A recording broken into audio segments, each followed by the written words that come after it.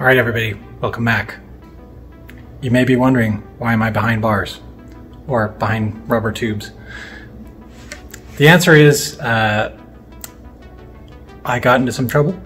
The kit car company contacted me and they were not pleased with one of my videos. So they asked that I take that video down or that I would face legal action. Be in jail. So, anyway, what they were not pleased with is that I shared email information. So essentially the body, the text of an email. And also that I shared information about their build manual, and they also didn't want me to share any website images. So from my end, so I actually contacted them prior to ever starting YouTube and asked them if it was okay if I used some of their website images, and they said sure, no problem, share whatever you want. And I've got that in writing. Also their email, lots of emails, especially company emails, have like the little section at the bottom that says confidential, blah blah blah. So their email does not have anything, so again, nothing in writing that says don't share anything. The kit manual, again, when they shared that, there wasn't any information that said don't share. I feel like I was also sensitive. I didn't share large portions. I just kind of wanted to give my opinion on kind of what I was expecting, what I got, just for anybody else that was kind of interested in that process. So anyway, I've taken it down. I put a new video out, kind of same video, same audio, but just with essentially with their images and the emails and things removed. So if you're interested in checking that out, try it up there. And otherwise, we'll go ahead and get into this week. So this week, we're gonna go ahead and continue on the electrical. We're going to figure out some of the like DC to DC converting, where that goes, get the cabling set up, and yeah, we'll see how far we get.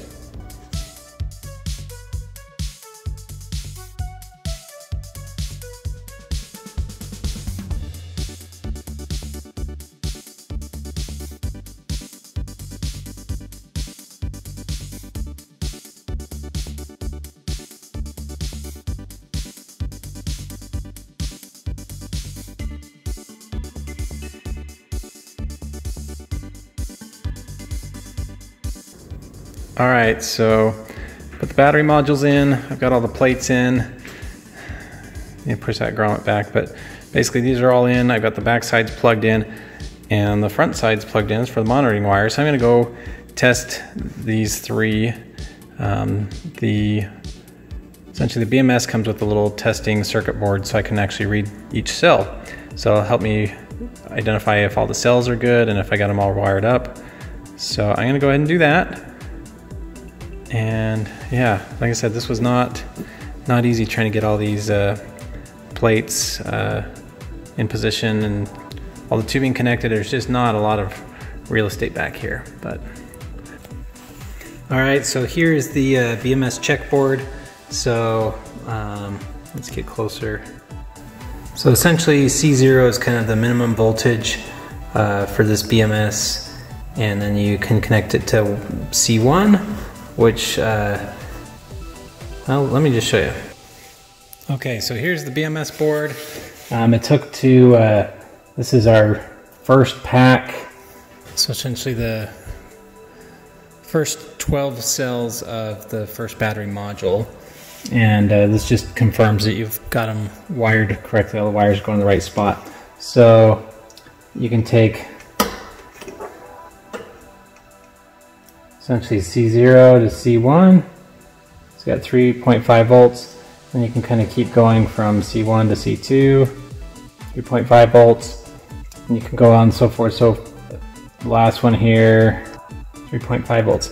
So I went through this first BMS, so it's wired correctly. I'm going to do the other 8. Well, actually, I'll just do the first 3. That's what I've got hooked up. We'll make sure that's good, and then we'll start hooking up the other batteries. All right, so I tested the first 3 battery modules, which is kind of the first 4 BMS plugs, and plugs 1 and 4 are fine, and 2 and 3 have an issue. Just, I don't know, apparently I didn't wire things right, so obviously they don't combine evenly. You got 16 cells in the pack and only 12 wires, so basically those crossover points, they don't seem to be working right. So I got to figure that out, but we'll get back to it.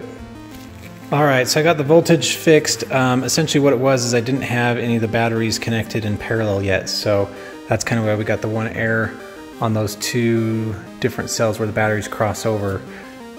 So when I connect them in parallel, it all looks good. So all right, here's the kind of high voltage layout that is recommended. So from the battery packs, got the negative going to the negative, the positive going to the positive. So the Tesla controller that I've got actually controls the whole prelay circuitry. So it's got an output that goes and trips the relay, which will allow essentially the current to go through the pre-charge resistor. Anyway, the output turns it on. So this one goes to pin G. And so again, that's what'll turn it on, and there's pin H. So from the controller, it gives signals to those as to when to open, and then here's the pre-charge circuit up there.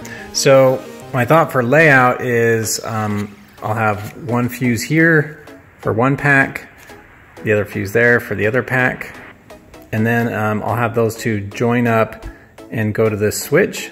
The switch I want to have accessible kind of to the driver, so I'll probably just put it in the console there underneath some paneling.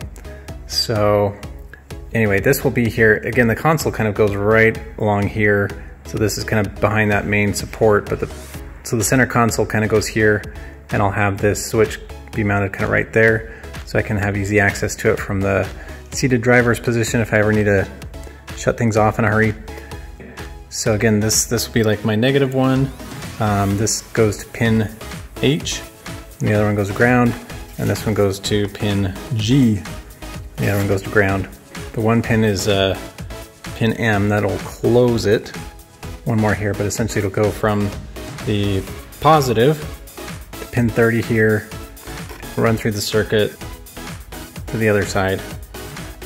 So anyway, this is kind of the main things I need to have.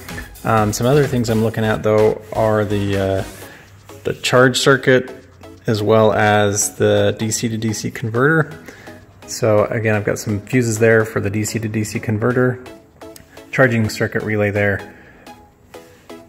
So fuses, this kind of all has to do with the charging and DC to DC converter. So I'm going to see if I should put all that in here or not. All right, I got some copper material, and I'm going to make some bus bars essentially to go from terminal to terminal. So we'll see how that goes.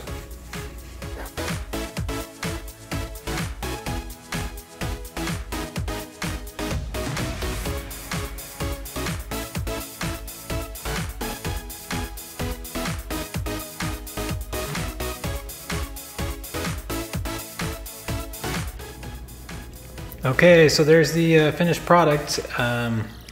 We'll go try and test fit one, see how we did with measurements. All right, we'll give a little test fit here. Looks like it'll work great.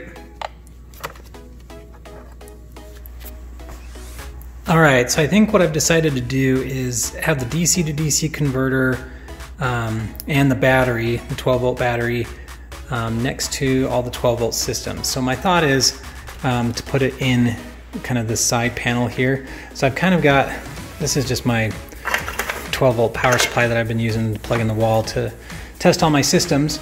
But my thought is have car battery and the DC to DC converter here. This panel kind of gets right, it'll get put right there. So the panel's on the floor there. And then again, I'll have battery and the DC to DC converter. So I'll go ahead and see how that lays out.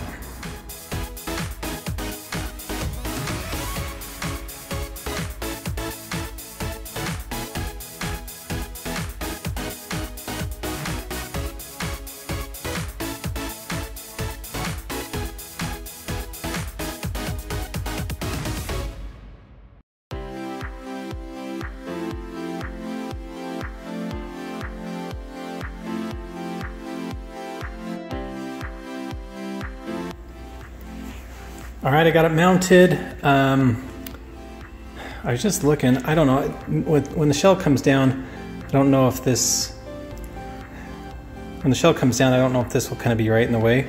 So these two holes I might keep and just shift this over one. So I'll have to do one more rib nut there. Yeah, maybe I'll do that now, I don't know. But essentially what I'll do is I've got the high voltage right here that needs to go back, kind of around, and then through here. This is where the main high voltage box will be. And then this is kind of the 12 volt. Can you see the other one? So anyways, there and there, and that will go over to here. So I've got my cables red and one of these is black. And so that'll go into my relay fuse box. And then I can get a battery and a 12 volt battery, and then that'll kind of be the system. So the 12 volts will go to the battery. I'll have a fuse in between, then a fuse from the battery to that. That'll be kind of the 12 volt side. And then the high voltage again will go back over there. All right, so need a little advice on this switch. I was thinking about putting it here in the center console and just essentially running called a loop up to the switch and then back. So that'll be kind of the main pack voltage. Yeah, good idea, bad idea? My thought was just kind of, I don't know exactly where, but somewhere, you know, maybe like that, or I don't know. Or maybe I could have like up under the dash or so, I don't know. So suggestions welcome. Let me know what you think. All right, I've been diving into the 12 volt systems again. For the DC to DC converter, so this cable here, we need a fused switched 12 volt signal. So essentially when the car is on, then it will be converting the 400 volts or 350 volts to 12 volts. I'm thinking that's what we want to do. If you guys feel that it should be on all the time, let me know, and we'll switch it to just the always on instead of the switched. But so anyways, we're diving in over here to find some wires. So I got to go back to my old wiring diagrams and figure out where we need to go. All right, here we are. 9 and 10 are both blank, so we'll go tap into the yellow plug and get that wire. All right, I just picked up a 12 volt battery.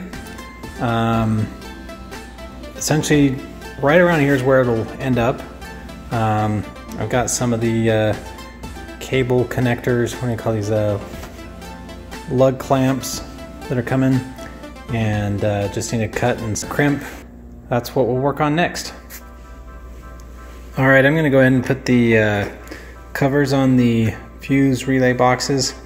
So just had to cut out little notches for some of the wires to come out. But other than that, I'm gonna go ahead and close them up. All right, I got the covers on. Probably can't see too well with all the connectors in the way, but so there's kind of fuse relay boxes. Again, these are all the connectors. Not quite sure where to tie those out of the way, but it's not too bad. I mean, it's kind of secured here. You just probably need one more place to kind of make sure they're all looking nice. But there we have it. All right, so I decided to go with the kind of the battery tray. It's got some mounting tabs there, as well as the essentially these guys to hold on this top strap. So that'll all fit in right over here. Just need to get some metal for those mounting tabs so it'll be nice and secure. So I haven't quite figured out where I'm going to put it, but maybe something like that. Time's running out for today, but we'll get that going. All right, so we were able to get kind of the battery monitoring wires hooked up here up front and got those tested out, got them sorted out.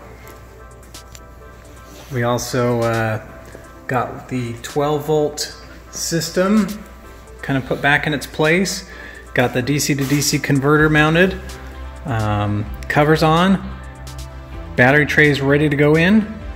So we got a lot accomplished, and we'll keep on going. All right, thanks for watching. I'll try and stay out of trouble. See you next week.